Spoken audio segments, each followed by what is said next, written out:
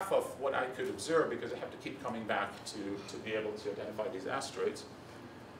And this is inefficient, and it felt wrong, because ultimately this is an algorithmic problem. There should be enough information in one night, and then second night, and third night, and fourth night for me to, you know, if I had an infinitely powerful computer, I should be able to take all possible combinations of observations, for example, and only find those that fit Keplerian orbits, because that's actually a fairly selective filter. It's just because I don't have a computer like that, or haven't really thought about the algorithms, I can't do that. And the solution is, well, let's make the telescope go reobserve more often, which may be fine when you're building a project that's on order of 10 million, because algorithm development will cost you about a million or so at least. But when you're building something at scales of 500 million, then it's worth investing into improved algorithms. Yes? When fitting only Keplerian orbits, you will miss the SpaceX Starlink satellites. Unfortunately, we will not have to spend much time to see those. It's true. If we have something that is in a highly non-Keplerian orbit that say might be in geocentric orbit, those we would not pick up. However, those will trail. So we have additional information on those because we see their trails, and then we can apply a different algorithm to recover those. And there's an interesting issue there because we're explicitly actually staying away from low Earth orbit and doing those kinds of solutions because it's a potential national security issue. We do not want to be publishing a catalog of all the satellites out there that. There's also the problem that they may be coming real close to straight and appear to be moving more slowly than they really are. Yeah, there are always these degenerate cases where things that happens sometimes with near-Earth objects, where you have a trailing and then you get it in an unhappy configuration where it's heading straight for you. But for those, the solution is just to extend the arc, so observe before, observe later, and they're fairly. That doesn't happen very often, so that's fortunate. So where I'm going with this is that I'm going to argue that we can do better than modify the telescope cadence. We can solve this algorithmically. And the answer to this is yes. And most of the reason for the answer is actually due to the person sitting right over there. So Matt and his crew developed this algorithm about 3 years ago at the NPC. And the idea is this. So one of the problems, one of the challenges we're having when we're linking, this is what's called the linking problem, when we're trying to link an asteroid detection that's been done in one night with another one done 3 nights later and another one done 3 nights later, is all we have here on the sky, if you look at them, is we have an instantaneous measurement of position velocity that we can potentially extrapolate forward, but that extrapolation is valid as long as it continues to be linear, or as long as the motion on the sky continues to be linear, in the way this is traditionally done. And here's an example for one asteroid called Krakow over a 30-day arc, and you can see that it does a fairly complex shape on the sky. But the reason why it does it is because we're observing it from a moving platform. So this here is the sun, this here is the Earth, and this here is an asteroid. So what we're seeing here is a combination of the Earth's motion and the asteroid's motion.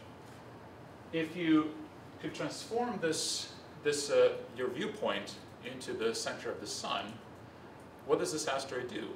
Well, the sun is at the center of its potential to a very high degree of accuracy. And what you see looking from the sun is you see this object moving on a great circle. So it's basically a straight line from the sun's sky.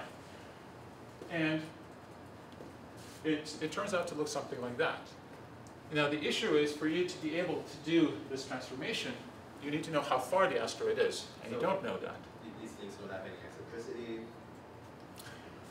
We'll get to that, but most of them don't, and it turns out that this approximation is sufficient to detect them as potential candidates, and then you can compute the eccentricity correctly and so forth. But the big challenge here is that you don't know the distance to the object. But what you can do is you can just assume the distance. And it turns out that you can assume a distance at the to the main belt. You can assume the distance to the Kuiper belt. You can make a couple of assumptions of the distance and see which asteroids transform into these kinds of straight lines and pick them up that way. And this is basically, and I'm not, I bet Matt could explain this better than I do. This is essentially the nutshell of the heliolink algorithm. Assume a couple of distances transform to the solar centric frame, and then you have straight lines that you can dig out, because all these objects actually each point you get a vector and you have a time. So you can just transform them to the reference time, and they will all cluster in one position. And so that's what's shown here. So I have the beginning, I have the transformed from the heliocentric frame, and then I propagate all these arrows to reference time, and I discover a cluster of arrows in the center, which then I can dig out with a clustering algorithm, and then these are my asteroids. And does this work? The answer is yes.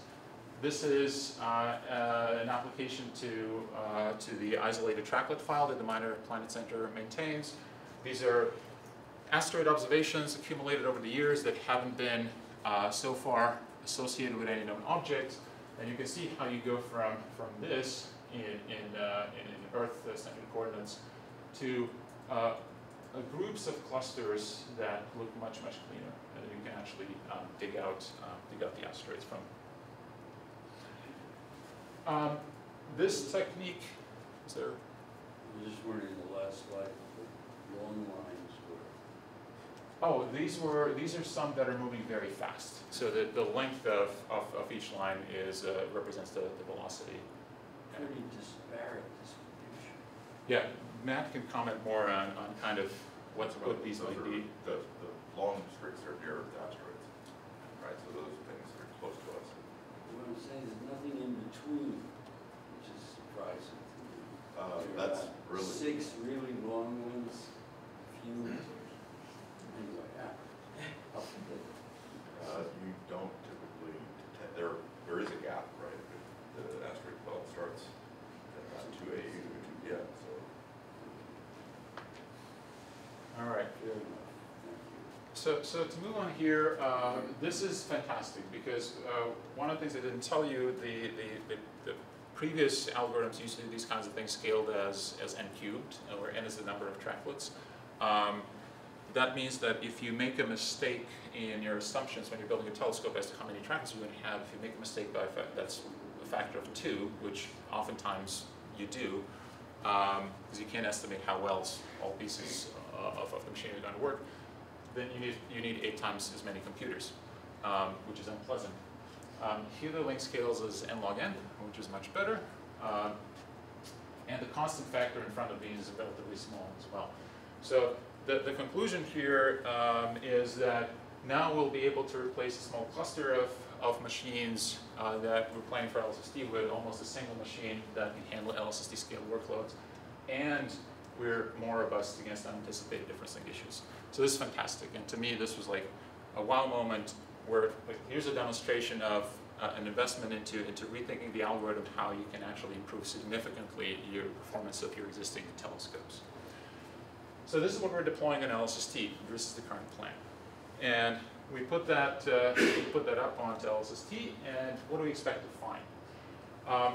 So this is the chart. If there's one thing I want you to remember from this talk, it's this chart, or where to find it. So these are the currently known numbers for all the various populations, and these are the expected LSST discoveries. So we're going to go up by about between a factor of 8 and 40 for virtually every population in the solar system. And this is going to happen not over the 10-year period of LSST, but for most of these actually over the first 3 years. So in the next 5 years, we're going to have most of this done. And then this opens up possibilities to do all kinds of studies on the significantly large samples.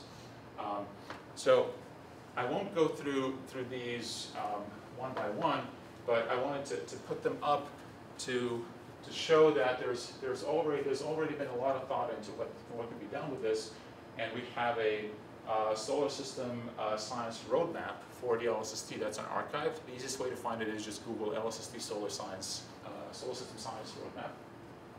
So for the inner solar system, example, we're going to get factor of 10 more objects in the asteroid belt, but we're also going to get their colors, their shapes, their rotation information, so their periods.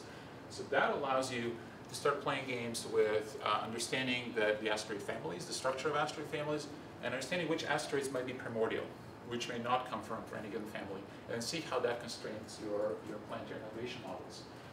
Similar things for Trojans, a number of other kind of ancillary things. If you're interested in occultations, factor 10 more objects to cult with. In the outer solar system, I think personally it's even more exciting because the outer solar system is very sensitive to two things. One, to what's even further in the outer solar system that you don't know about, like the putative planet X and Y and Z. And also to what's been happening to our inner solar system over time. So if the planets were migrating, depending on how quickly the planets migrated, whether there was jumpy migration, whether it was smooth migration, you expect very different structures in the outer solar system. So all of this becomes possible to do because if you go back here, right now we know about 3,000 TNOs, and in about 5 years we'll know about 40,000.